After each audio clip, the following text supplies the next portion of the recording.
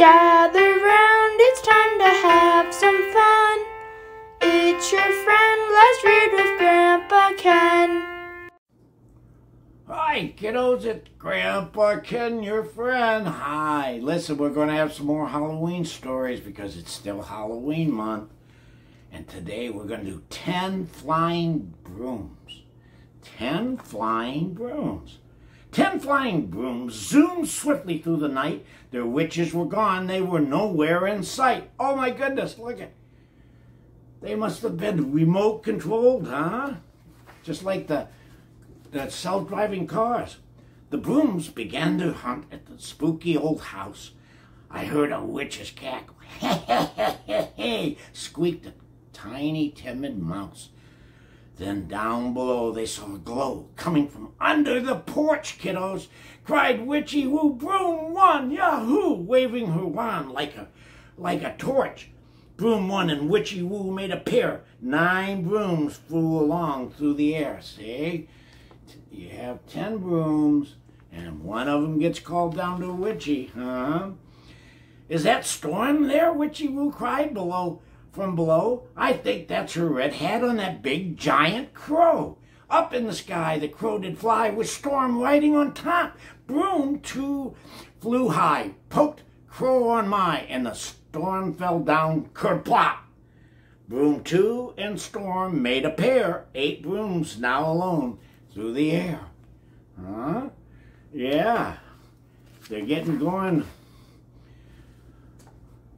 Bree was in a rush.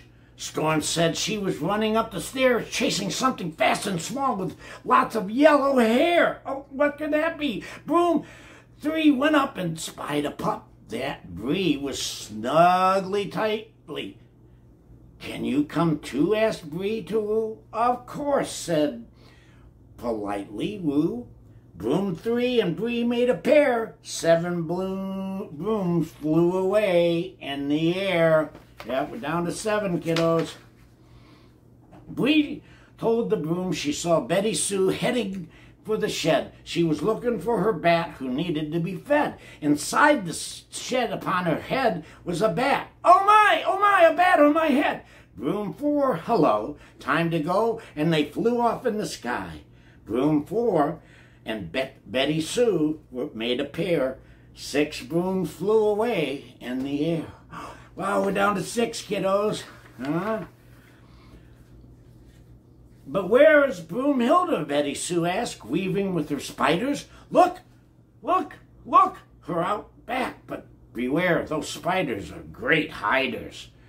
Broom 5, I'm here, Broomhilda cheered from deep inside the forest. Zip and zoom went her broom, followed by the witchy chorus. Broom 5 and Broomhilda made a pair, and 5 brooms flew away in the air. Now we're down to half gone, kiddos, or half there.